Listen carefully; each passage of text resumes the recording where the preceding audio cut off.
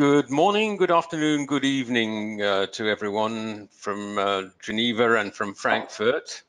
Welcome to this webinar on National Committee participation in the IEC. It's being presented jointly by myself, Jack Sheldon from the IEC Central Office. My main role in the Central Office is as the Secretary of the Standards Management Board. And I'm working today with Thomas Sentko from DKE. Thomas. Nice to hear you again. Hi, Jack. Hello, audience. It's a pleasure for me to do this webinar together with Jack.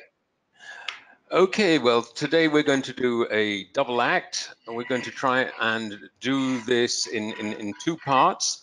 You're all muted, and there's a good reason for that. From experience, if we unmute you, it creates a large amount of noise.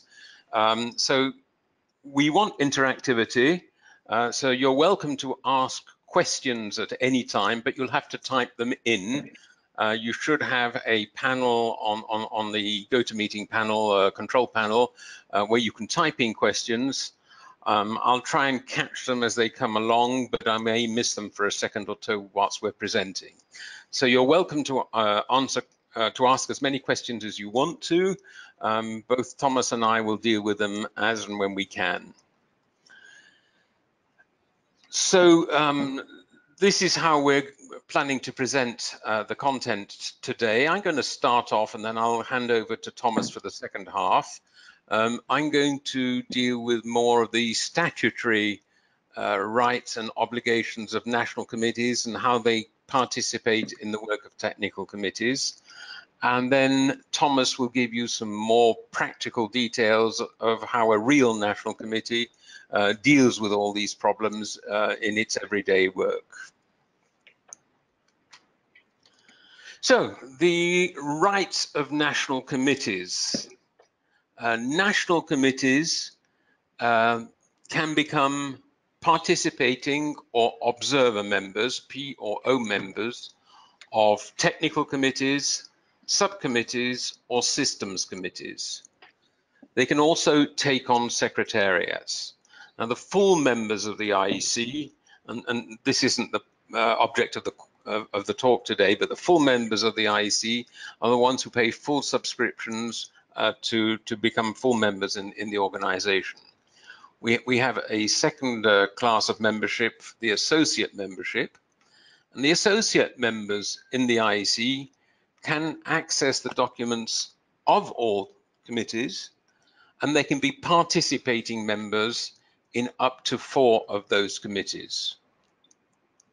So they have a reduced form of membership or participation in the work of the IEC. They can see all the documents, but they can only become active members in 4 of those technical committees. National committees, that is the members and associate members, have obligations when they become members of the IEC. They need to be representative of all national interests in their country, so that they're not there to represent themselves, but they're there to represent the interests, and their work includes obtaining positions from all relevant stakeholders in their country. Those obligations of national committees, including promoting the IEC as an organization, and remember, as a national committee, you are also going to be promoting yourselves, which is a natural thing, but we also like you to, in fact, you have an obligation to promote the IEC itself as an organization. You need to support IEC work, and by supporting work, that means providing experts, commenting on documents, and so on. And finally, there's an obligation to implement IEC international standards at the national or regional level wherever possible. We recognize, okay, yes, someone had a problem, but it seems to have solved itself. So the national committees have an obligation to implement international standards at the national or regional level. We also ask the national committees to protect the copyright of IEC documents and publications in their particular country. It's something that we can't do. We're too far away for in most cases. So it's part of the obligations of the national committees to ensure that there's no unauthorized use of IEC documents in their particular country. May I help you with this? You can help us as always, Thomas. Yeah, of course. Just wanted to say that, of course, there are several different regulations in regards to intellectual property all around the world. But anyway, well, as a member of the IEC, you own the intellectual property in your in the area of your national community, and therefore. Yeah, you have to take care and interact with the local authorities, how to prevent that the IEC standards are given away for free. So that's maybe just additional information. Thank you, Thomas. Thank you. So until now, I basically talked about the members and the associate members in the IEC, that's within the organization itself. But from the participating in the technical work, each national committee can choose how it wants to participate in the work of any individual committee. And each national committee can choose to be a P, participating, O, observer, or non-member of each committee in the IEC. Now, we have about 200 committees altogether in the IEC, and Thomas kindly reminded me this morning that Germany is a P member in every single one of them. So he can't tell me anything about O membership, which was a bit of a shame. Yeah. However, it is vital that the national committees choose which technical committees they want to get involved in, because getting involved as a P member brings up responsibilities, and we'll be getting involved in that in the next slide or two.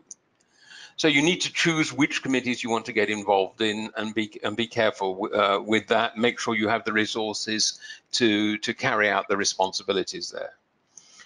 Whether you are a P, O, or non-member, all national committees can vote on CDVs, which are committee drafts for vote or inquiry drafts, and FDISs, which are the final draft international standards.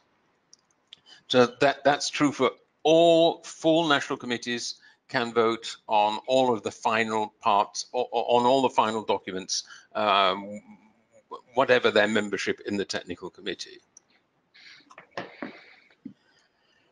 Let's get into a bit more detail on P membership, participating membership.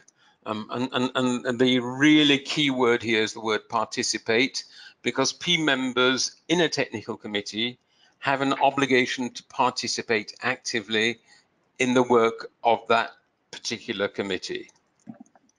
Specifically, they have an obligation to vote on all matters that are sent out for vote, and in principle also to comment on all the documents that go out.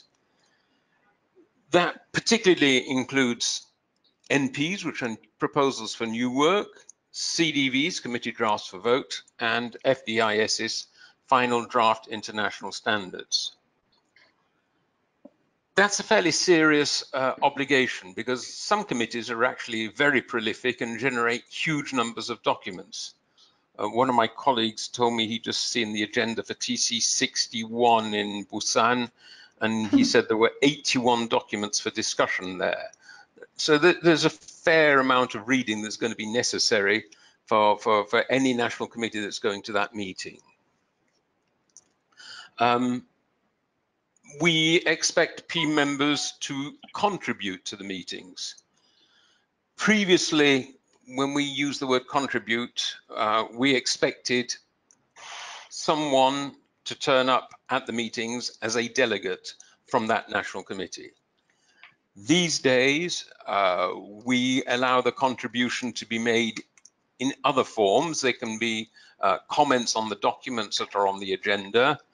And we are also allowing use of remote participation to a limited extent in plenary meetings of technical committees. It's something that hasn't taken off terribly quickly yet, but it is available. And I suspect we're going to see more of that in the near future.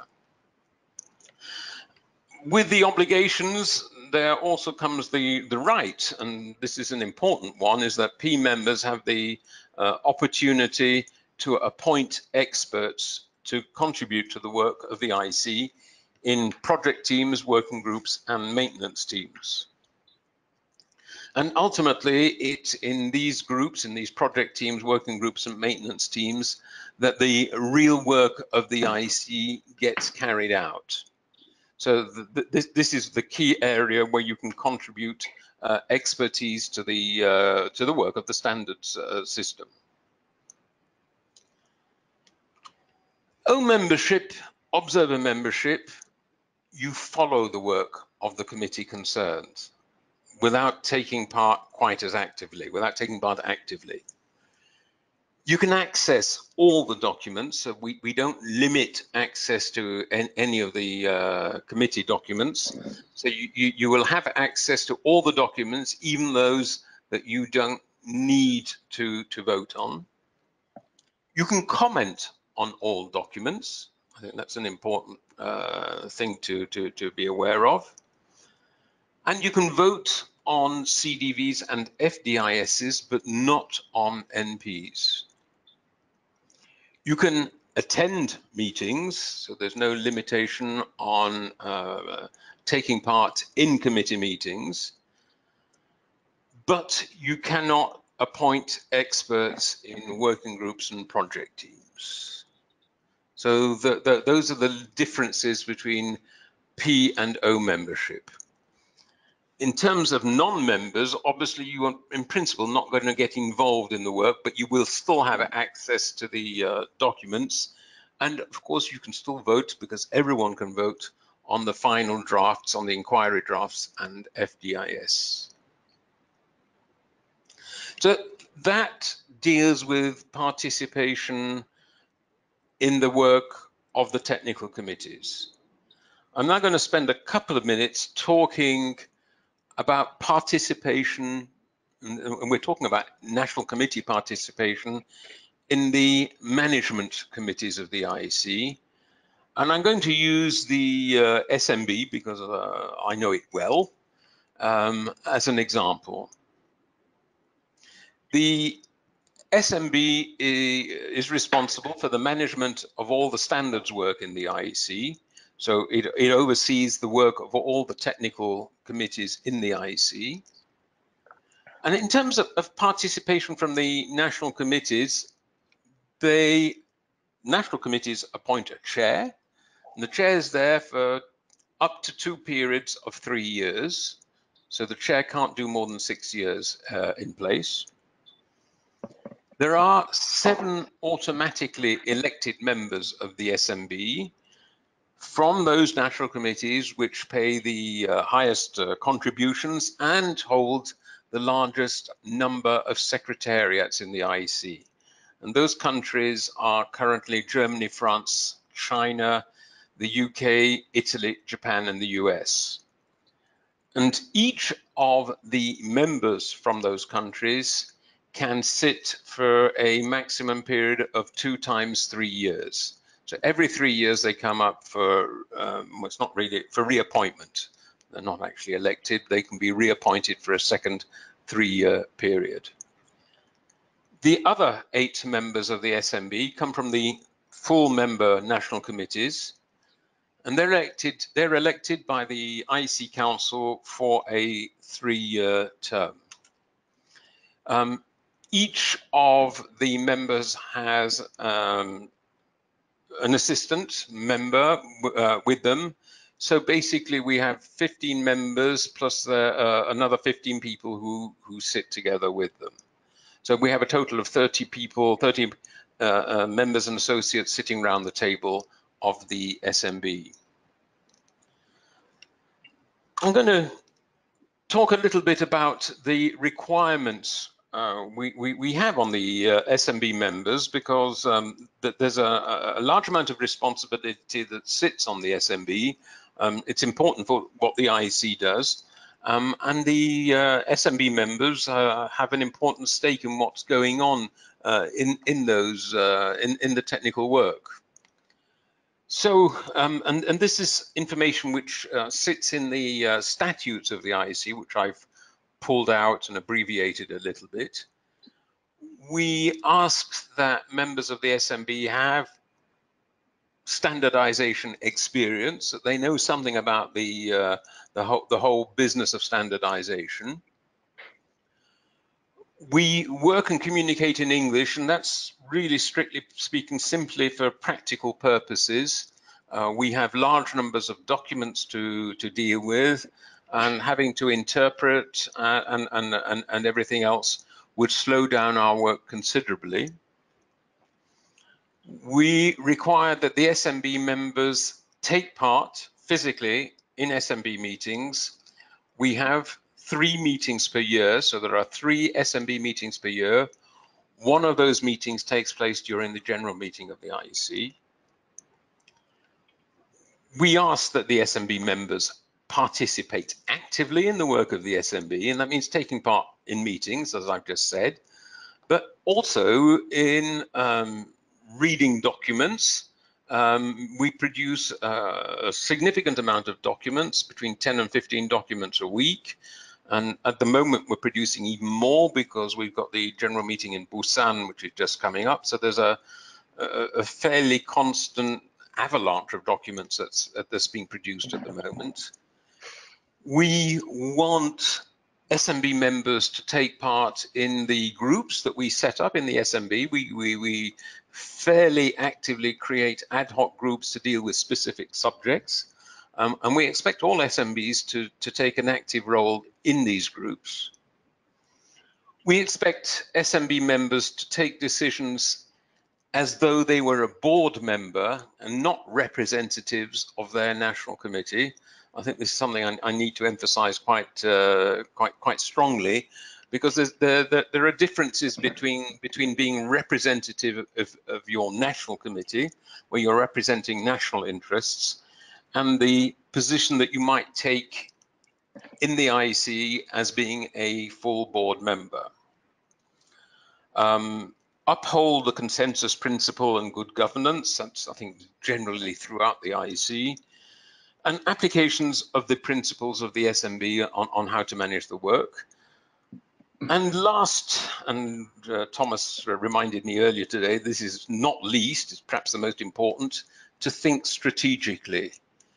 It's important that we take a high-level view of the work that's being undertaken in the IEC, and that we can look at it from a high level and not get too bogged down in small detail. Yeah, there is a kind of danger, if I may just assist on this, Jack, there is a danger when you talk about directives and we talk about reports from TCSCs that you go into detail. But in the end, this is a management board of the IEC, and yeah, I think we have some big challenges ahead. The market is changing. We have digitalization coming up. We have procedures that must be fit for the future. So we have to really remind us each time that this is not about running just the IEC on a professional level, but also assist the TCSCs on how to deal with this kind of challenges lying ahead of us, and well, doing this for the sake of the IEC and for the community. That's it, yeah. Okay. But go ahead, yeah. Yeah, well, thanks, Thomas. It's basically up to you now. I'm going to hand over to you. And Thomas is going to explain some of the difficulties of trying to be a national committee from the practical point of view. Thomas, over to you. Yeah. Thank you, Jack. Thank you, Jack. Yeah, first of all, welcome you all out there. This is the disclaimer I have to make. You know, what I will tell you in the next 10 minutes is the perfect world. In the end, you will not have the same situation in your country, in your region where you live.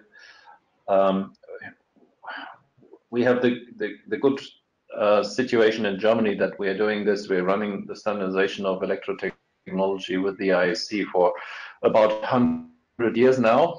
And so we are a little bit experienced, and of course the market is educated that way, that it knows about the positive effects of standardization in the electrotechnical area. So it's easier for me to act in this market as it can be for some of you.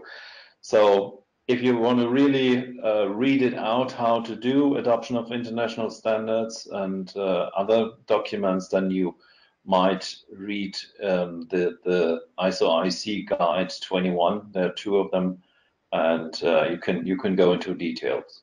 But anyway, we said it this morning in the other webinar already.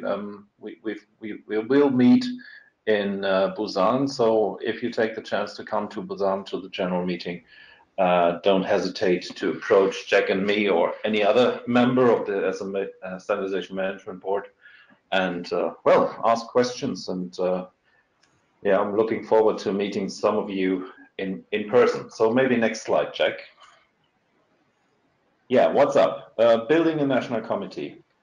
The most important message I have to give you is reach out to the market. And there is normally we speak in the ISC of serving the industry.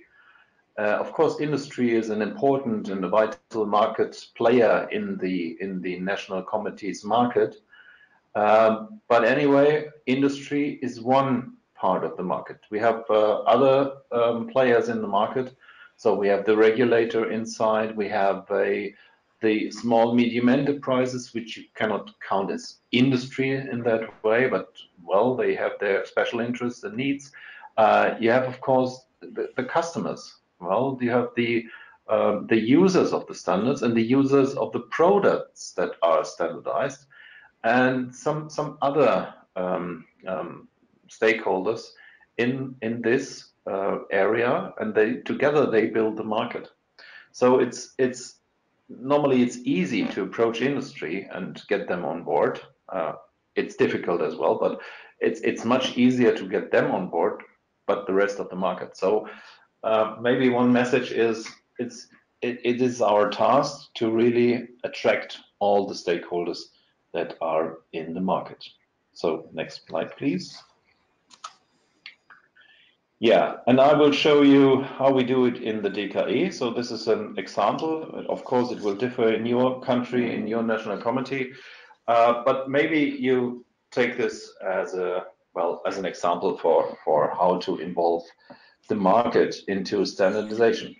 So this is how we do it since the 1970s, since we established the DKE. We have a board, a steering board, above our general management here in the DKE, and these board members coming from the market. So it's, of course, the industry is represented. You see, there are 7 members coming from an association of electrotechnical industry, which is ZVEI in Germany. The 7 sectors of electrotechnology we have in the ISC. But you see there are also other stakeholders represented. What you see is public transport, for example. You see the communication association, it's called Bitkom in Germany.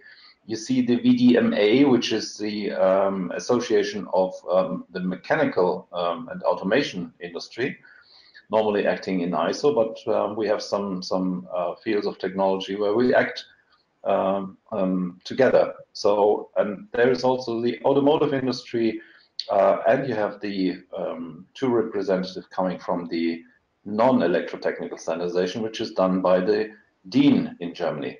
And last but not least, again, the craftsmanship. So we have an association of we call it Handwerk in Germany. It's a craftsman. They are doing the installations, and of course, this is the main task target for standardization when it comes to electrical installation. So they also have 2 members sitting in this council. And to say it open, they are giving direction to the DKE. So even my management is reporting to this twice a year, and they will tell us if we are doing wrong or if we're doing right, and we spend the money in the right ways. Next slide, please. Okay, the market is not only represented on this high level. The message that I will give you is that we have a representative of the market, not only industry, on each hierarchy level in the DKE. So what you see here is a department that's called technology. And inside of this technology department, we have different teams calling energy, health, mobility, industry. And as a counterpart of the technical officers running the mirror committees, mirroring the work of the IEC, as counterpart, we always have one head of this sector inside of this technology department. So we have one from energy generation area taking care about the direction of the sector of energy in the DKE.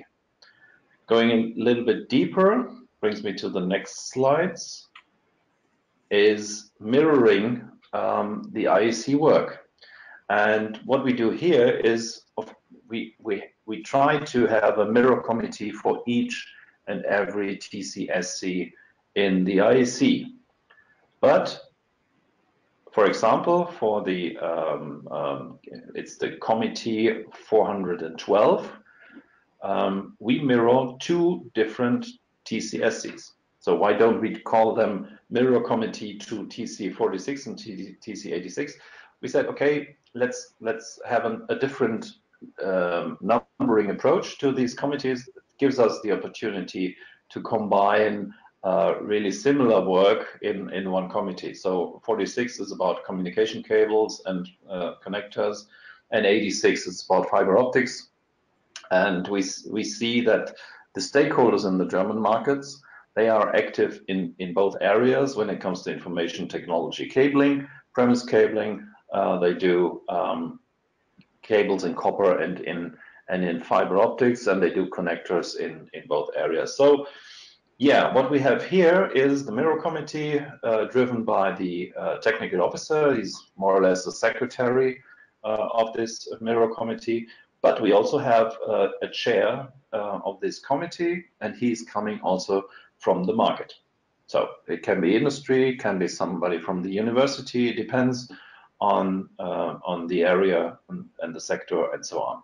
So you see, that's an asset we have in the DKE, and I can only recommend to do the right thing in the IEC.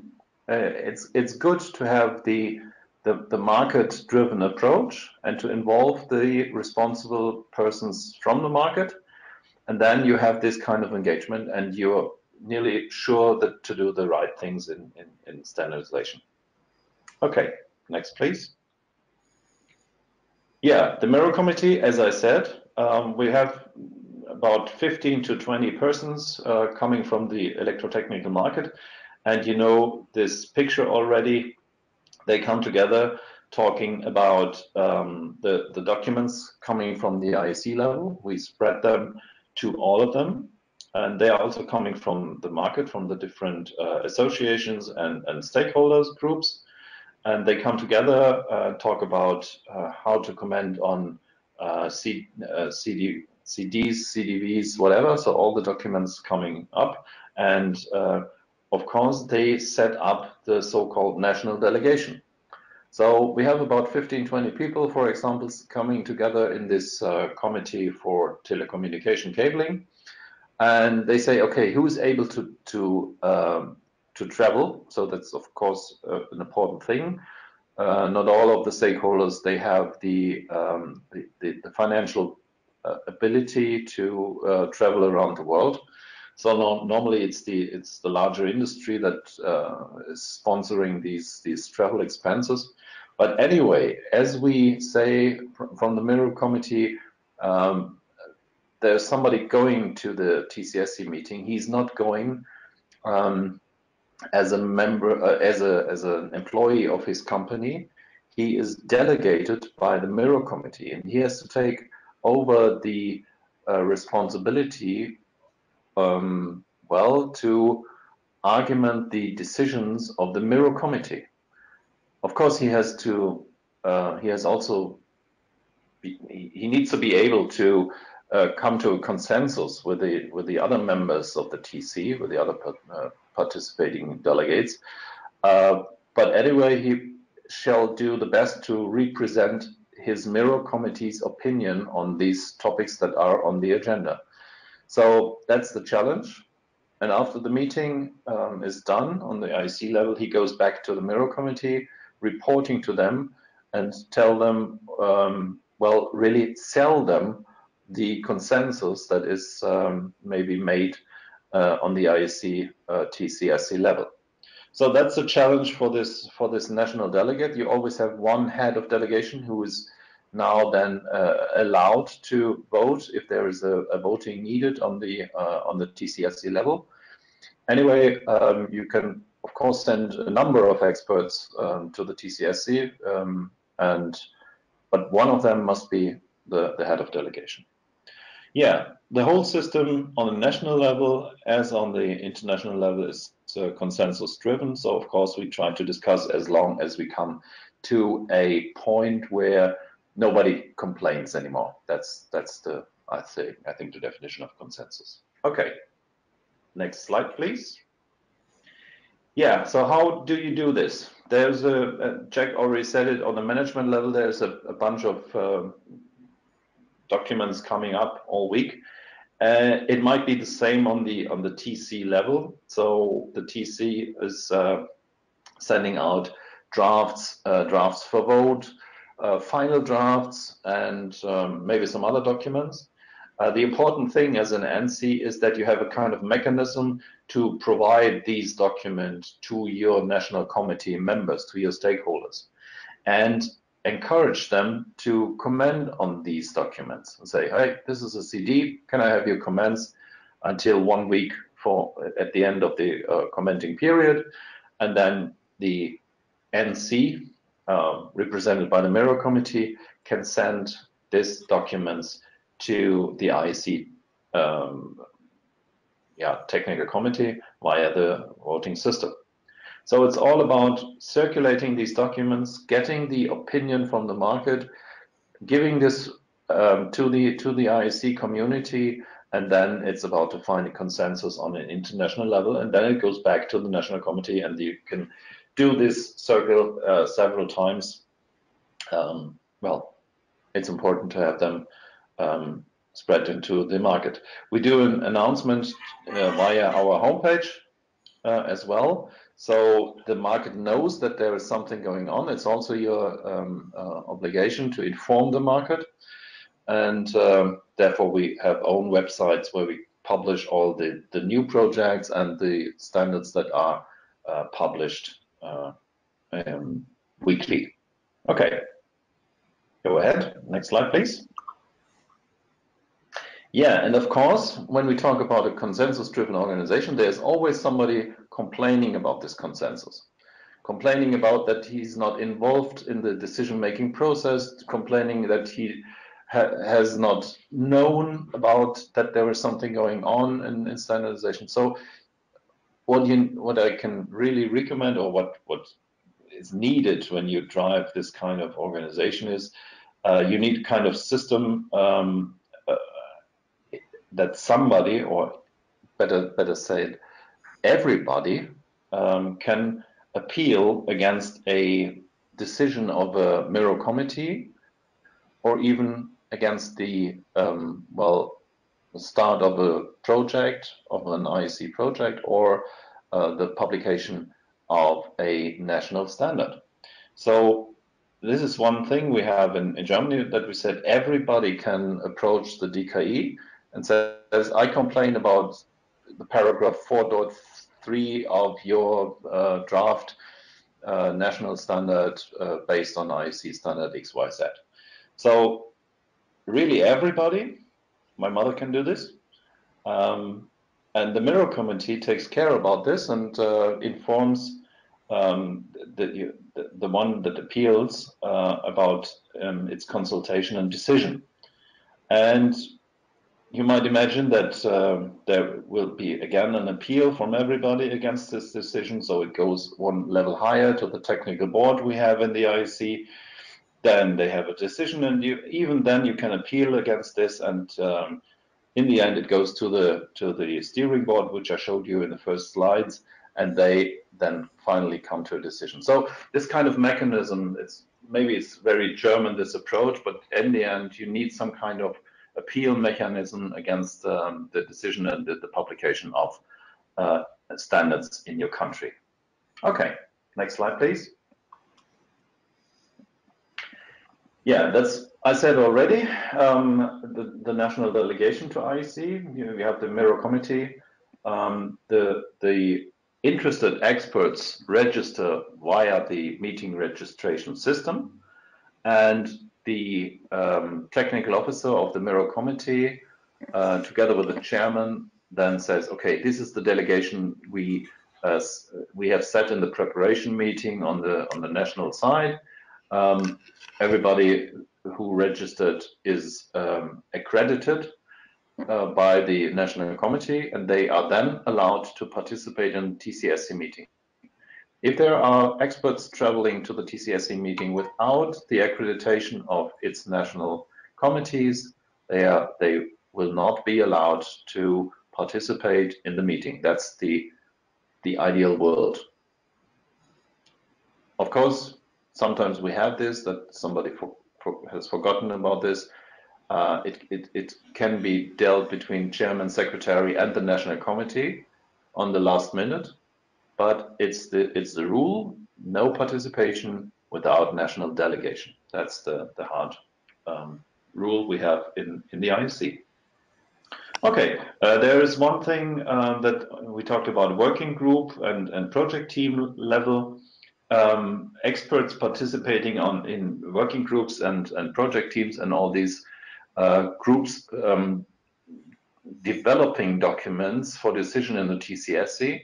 There you can participate as a regular expert representing also your company, but no decisions are made on this level, so all the decisions are made in the TCSC level, and therefore we have this one country, one vote decision. So this is really a democratic approach here in standardization. Okay, thank you. Next slide, please. Yeah, and this is, I think, already my last slide, showing you some faces. So we are very proud to have a president, of course, coming from the industry.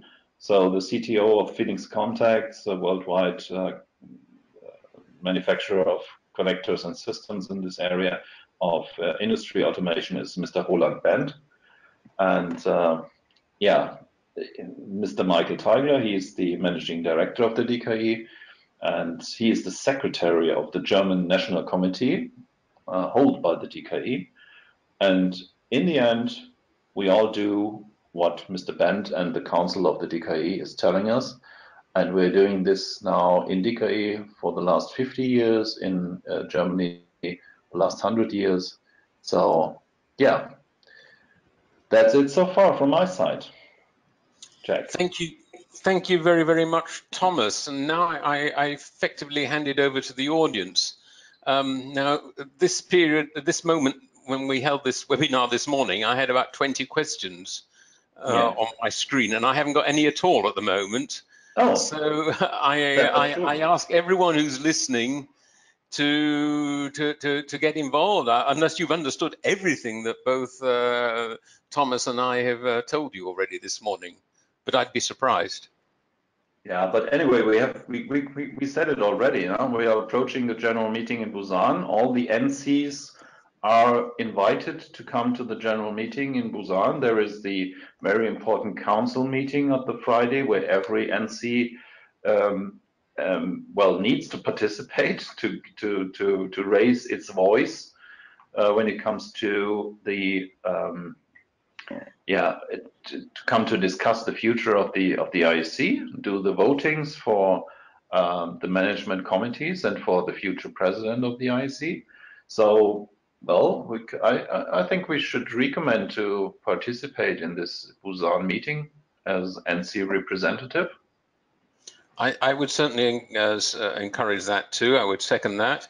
And I would also point out that the meeting of the SMB and the CAB, for that matter, are open to observers, at least within a certain number of places that are available there. And if you're interested in listening or observing an SMB or a CAB meeting, please don't hesitate to register for those meetings as well. Yeah. And I'm still waiting for questions. Has nobody got anything to say? It rather surprises me because I see people on the attendance list that I would expect questions from. But anyway, if they are too shy, no worries. Just approach us during the Busan week. We are running around there from meeting to meeting, but always happy to get in touch with other NC. I've got a question. You got a question? Go ahead. Go ahead, Eduardo. You need to type the question into the space there.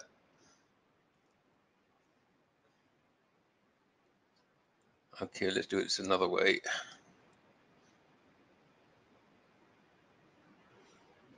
Okay, Eduardo, I'm going to unmute your microphone. Can you give me your question, Eduardo? Hello. Yeah, go ahead. Can you hear me clearly? Yeah, yes, I can hear you clearly. Go ahead. Okay, good. It's just some people in the national committees, in the mirror committees, they ask me what is the big difference between the power of the vote of a P member and O member. That's the question. Yeah, okay, well, obviously I failed to explain that earlier on. Basically, the P members have an obligation to vote on all the documents, vote and comment on all the documents. The O members are really only interested in following the work of the committee without getting deeply involved in how that committee, without getting deeply involved in the work. In terms of the rights, the P members have the right to appoint experts in the working groups, whereas the O members don't have that right. Okay. Tony Capel, no obligation to vote on TC documents, Q documents. Well, P members, strictly speaking, have an obligation to vote and submit comments on everything that gets sent to them. So the answer is yes, they do have an obligation to respond to Q documents as well. I didn't want to go into that level of detail. Basically, the answer is... Hey, Tony, regards to Canada. This is a very, very nice question. Yeah, thank you. Okay, then we got another good one here. You're going to like this one, Thomas. I'm actually not going to name people because it's unfair. Is there any thought of limiting the number of delegates from a single country to a plenary meeting? Yes. Well, when you look up in the directives, I think I don't say I say nothing wrong, that there is no limitation in the directives, but it is a well, we said it's a decision of the TCSC to come to a consensus that it makes no sense if every country sends 10 experts and you sit together in a plenary with hundreds of experts. So I know some TCs, they made a decision on a consensus base and say, okay, let's have not more than 3 or 5 experts coming from one national committee. And well, I think that's the answer of the question, huh? Jack? Yeah, and it's also an issue for the host committee. Obviously, you know, if you have 100 delegates, there's much more obligation on the host TC committee. You know, think about all the coffee they are drinking, and exactly all the coffee and the size of the meeting room as well. I mean, you know, it becomes unreasonable. So definitely, yes, there are thoughts. I've had cases where a TC secretary and even a host committee have come back to us and said, we've got 20 delegates from such and such a country. Is there anything we can do about it? And, you know, normally we've always managed to negotiate that situation until now without having to write rules. Yeah. So I think there's one golden rule in the IC, that we only write rules for those things that are really absolutely necessary. And up to now, we said there's no definite need to minimize the number of experts per country. The TCSC shall decide on a consensus base and come to this. And well, if you really need to minimize the number of experts, it's better to talk with each other than beating with rules against each other. Okay, my next question is an easy one. The answer is I don't know. When will the copy of this presentation become available? As I want to send a copy to interested people. I'm going to have to refer that to Jan-Henrik Tiedemann, because he runs the IEC Academy, and I'm just the poor guy and with Thomas giving the show for today. I imagine, because I think there is an IEC Academy portal on our website, and I imagine he'll be posting this on there next week when he's back. He's on vacation at the moment, so I would hope that sometime next week. Okay. If there's an urgent need, I think we can send it. Yeah. If you're desperate for it, just let me know, and I'll get a copy to you. Yeah. Okay, then I've got Eduardo back. It's more from the side in how important could an O member vote or comment be for the TC itself? In practice, all comments are treated pretty much equally.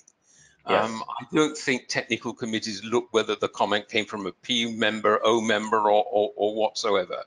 I think that they treat all the comments absolutely equally. Yeah, that's also my experience. I know that these people sitting together there are technical experts, and they doing this. Well, they really love to do this. Otherwise, they wouldn't engage so deeply in the IEC's work on a voluntary base, and they just don't care where this comment comes from. If it is somehow valid, they will reflect this in the standard. So that's the thing. Of course, it's good to send an expert to the plenary, that the comment can be understood or maybe explained during the plenary, and then it's more successful to send a comment and an expert fighting for this comment and for this input for the TCSC. Yeah. Okay, we've got a lovely question here now. When will TC61 be split up? No comment. No comment. No comment. I think that's a question you will have to ask the TC61. I think there are a number of people who feel that the method of operation of TC61 is not optimal. I don't want to go deeply into the argument, because, but just to point out, this isn't a new issue or a new question. I think there are a number of people who feel that TC61 needs to look at its operations and structure. But I don't want to go into more detail than that, because I think it's something that TC61, it's best to look at itself rather than from outside and people like myself getting involved. Yeah, and as soon as the SMB shall assist on this, we can of course make some recommendations. Yes. But in the end, this is an expert-driven organization as well, and the experts in the TC, if they start to complain about the complexity of the TC, well, they shall come up with a new organization form. But up to now, well, it works, and I think that's it. Huh? Okay, I've got a question. Is a mirror committee a must for a good national committee? Is it recommended to form? I'm going to start the answer, and I'm going to hand over to Thomas. Yes. No, there's no obligation whatsoever to form a mirror committee. I've certainly met national committees which were so small that they were run by one person. Okay, it was one person in a small office. And clearly that person couldn't run mirror committees. He had to deal with everything himself, and he had to be very selective about what he was going to deal with. Yeah. If you're going to be interested in a broad spectrum of what the IEC is dealing with, mirror committees are pretty much the only way to handle the avalanche of documents that we produce in the organization. Over to you, Thomas. Well, you said it already. You said it already. If you are a small country and you don't have this infrastructure of associations around you, well, working with the experts and with the companies already, what shall you do? Well, you start with some really important TCSs, maybe rotating machines or safety and installation, something like this, and then you approach, well, the stakeholders that are available in this area, and you start like this, and maybe you start as an O member, observing what's going on. How can I, well, get some knowledge out of the system and to enhance the market with safety and security? And if you're then more experienced and the infrastructure is growing and it's well, the market expands in your national committee, then you can try to build a mirror committee. A mirror committee can also meet virtually. So we will have this more and more in also in Germany. We do web access like this, and the people don't need to travel, and maybe they are not allowed to travel or not able to travel. So yeah, start with a very small number of selected experts, but in the end, it should be, well, the market. It's not only industry. Always try to engage some more, but industry. Okay, thanks, Thomas. And I've got a comment here. I think it is not clear to many the difference in the role and the responsibilities of an expert going to a working group project team meeting and a delegate representing a national committee going to a plenary. Well, Thomas did mention this, but maybe let's emphasize it a little bit more. In a technical committee, in a committee of any kind, technical committee, subcommittee, or systems committee, the representatives, the members of a technical committee are the national committees, and they have delegates who represent their national committee in the technical committee. You're right. In a working group, you have experts who are appointed by the national committees, but once they're in the working group, they're bringing their own competence directly, their own competence and expertise directly into the work of the working group. So they're not representatives as such of the national committees. They're appointed by the national committees, but they represent themselves. Thomas. Yeah, it's all said and done. You said Thank it you. completely right. Yeah, that's it. I like it when you correct me, though, occasionally.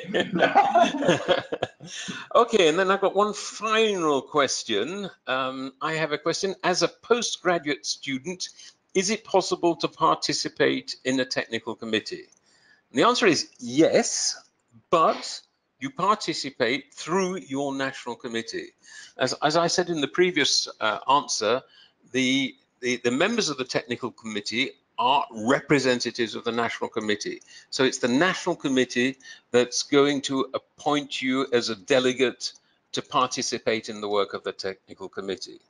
Now, from experience, most national committees are only too pleased if they can find volunteers to participate, but it has to be through the national committee. You will be representing your country if you participate in the work of the technical committee. That's it. Yeah, that's it. That's the last question I've got on the list. Let me just scroll down a bit more. No, it's not going anywhere. Has anyone else got a last minute question still? No, that looks as though it's done. In which case, I'm going to take this opportunity to thank you all for having taken part. I think I've enjoyed taking part today. I hope Thomas has as well. And as Thomas has said previously, those of you who are coming to the IEC General Meeting, please don't hesitate to make contact with us, with me, with Thomas, with any other members of the SMB, or with anyone else from the central office if you've got any questions of one kind or another. And so I'd like to say thank you very much to all of you. Thomas, let you say goodbye too. Goodbye, Jack. It was a pleasure for me. Okay, so goodbye to everyone. Thanks very, very much for taking part this afternoon. Have a good afternoon. Good afternoon. Bye-bye.